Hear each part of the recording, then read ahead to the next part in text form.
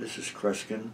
I'm sharing with you what's on my mind, and a website called Dall-E Mini has a new artificial intelligence program where a computer robot generates a brand new image based on whatever text the user types in for them. Ingenious, I suppose some would consider it quite fascinating, and it's currently a brand new trend on the internet, and people are using it to make wacky images to share.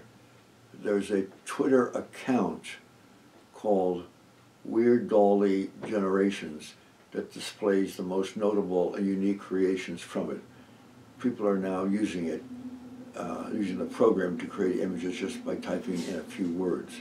The kind of images we made as kids, we made things up and what have you. For example, the Eiffel Tower landing on the moon, a cotton candy koala bear, ice cream cone on the volcano.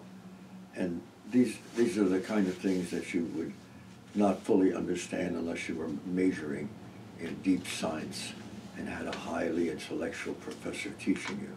So just so you know, it's the Dall-E Mini. And I think the next step is going to be people will do it with music. And out of that you'll get images and what have you. But it's interesting, and you might want to follow up on that.